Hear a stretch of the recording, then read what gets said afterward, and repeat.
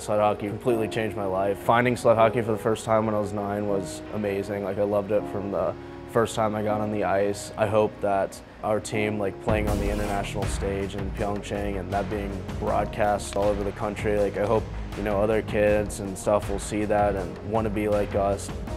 My name's Declan Farmer. I'm class of 2020. I study economics and I'm on the U.S. Paralympic sled hockey team.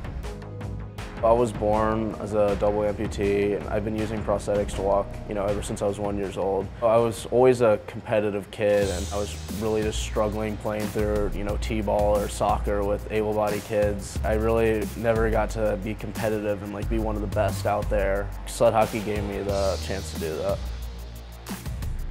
My professors at Princeton and advisors have really worked with me and, you know, allowed me to miss the time I need, and also everyone at the Princeton hockey department who has allowed me to skate here and train here on my own. I really appreciate all the sacrifices and help people in the Princeton community have given me to achieve the dream of going to the Paralympics again. Watching his approach to what he does, you can tell that Declan's a champion.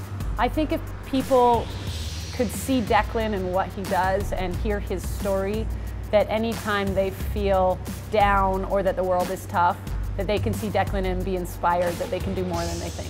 And Roybal, Declan Farmer, he shoots, and it's The first Paralympics was really a special moment for me, you know. It turned out well for us. We were able to win the tournament. All those years of hard work coming together and you getting to hold your gold medal and, you know, hear the national anthem and sing it along with your teammates, and it's really a special moment.